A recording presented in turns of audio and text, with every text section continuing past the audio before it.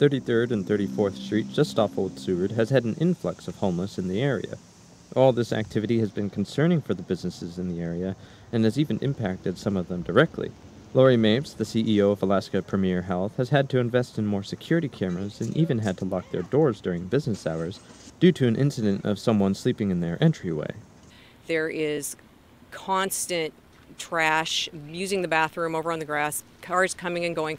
We are losing some of our patient base because people are afraid to come here. The Hmong Cultural Center, which is a child's daycare, is just down the road from some of the activity, and in just a few days, they've already been facing a lot of problems. Shannon Hartley shares that they've had people staying outside and even ramming one of the cement bumper blocks, moving it quite a distance, and more. Our playground and our stuff that's on the playground and our fence and those kind of things seem to draw attention a little bit. So even some of our fence seems to be tampered with. The Moose's Tooth has had its fair share of issues as well, and they've been looking for solutions.